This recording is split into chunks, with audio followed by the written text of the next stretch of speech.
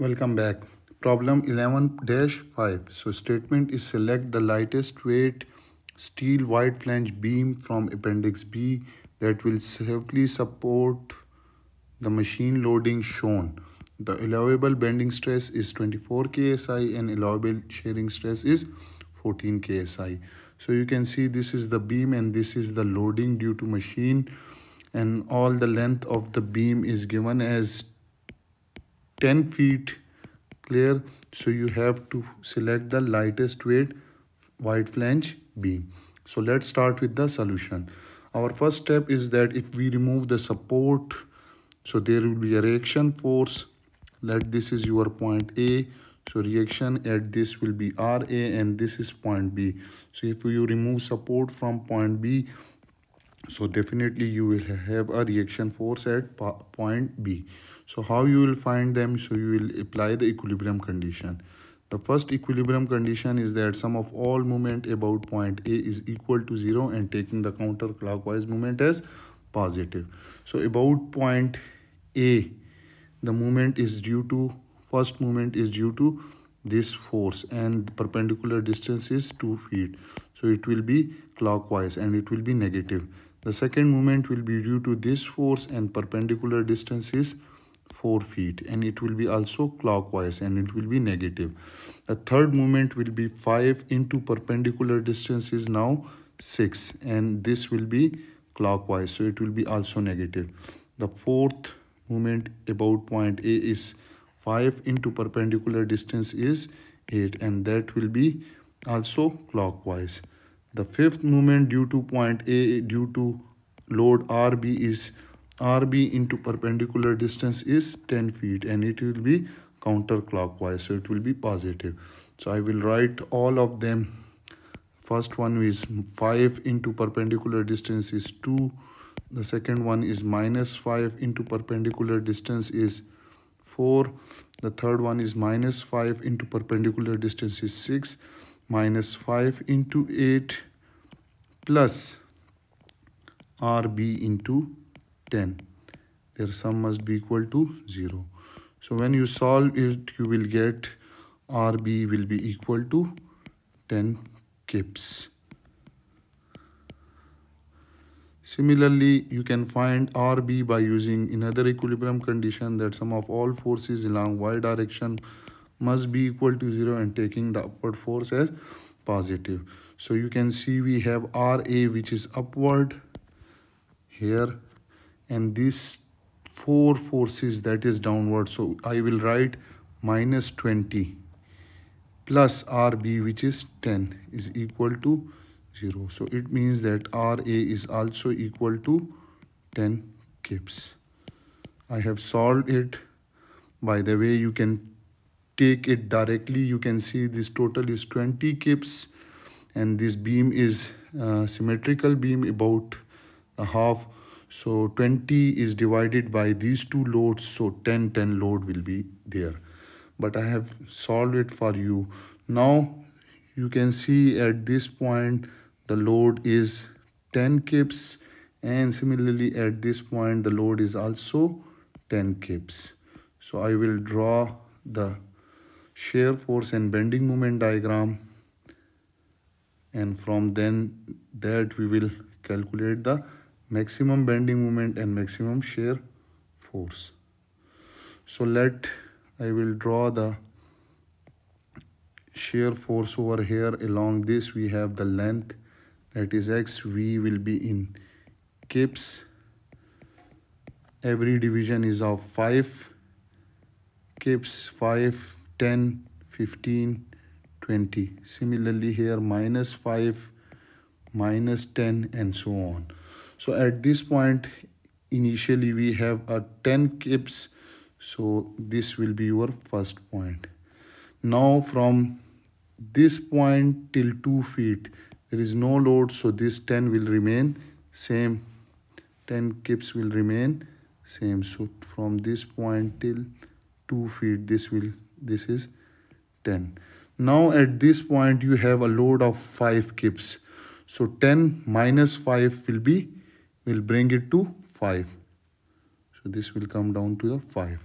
Now from this 5 this to this, there will be no force, shear force, so this 5 will remain same, and it will remain same till this point. Okay, now from this to this there is no shear. At this point we have 5 kips, so plus 5 minus 5 will bring down it to 0. Now from this point till this point there is no shear force, so it will be a straight line. At this point we have a load of 5 kips minus 5, so it will go down to minus 5. So this is your minus 5. Again from this minus 5 to this point there is no shear force, so it will remain same. Clear? But at this point we have a 5 kips, so minus 5 and minus 5 will be minus 10. And this 10 will remain same till this point where you have a 10 kips load, so it will move upward. It will be a straight line. So this is your shear force diagram. Now we'll draw the bending moment diagram. So bending moment will be in kips into feet. Okay, so our first area under the bending moment will be this one. So this is rectangular, so its height is 10 multiplied by 2. This distance is 2 feet, so it will give you 20 feet.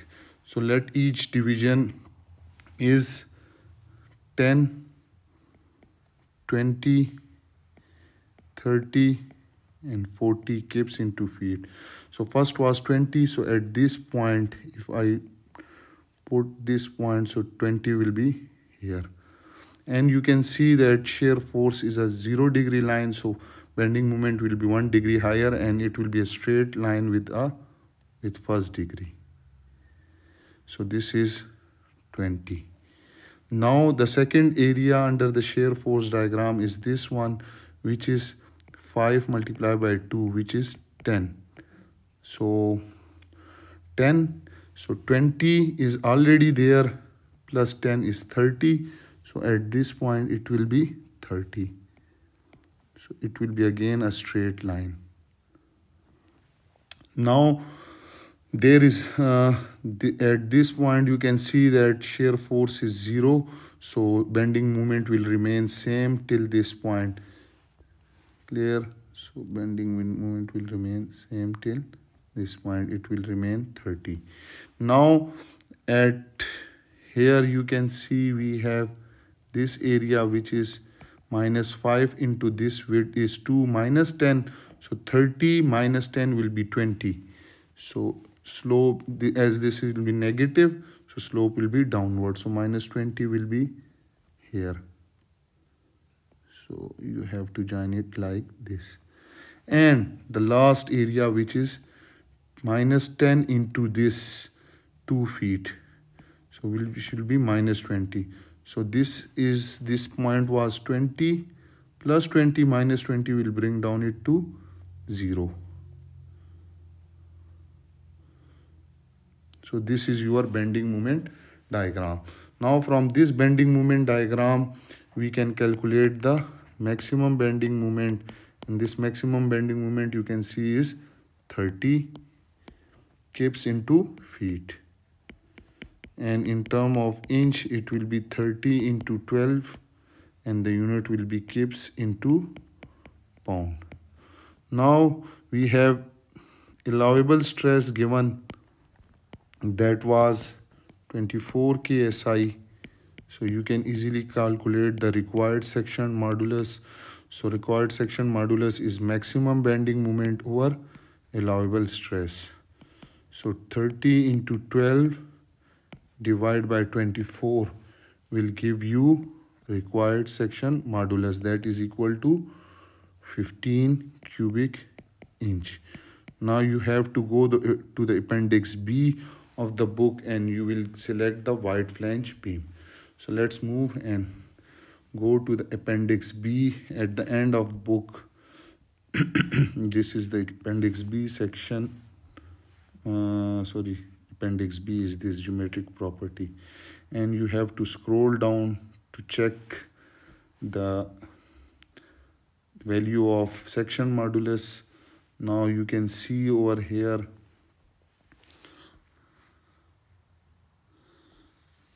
you can see 15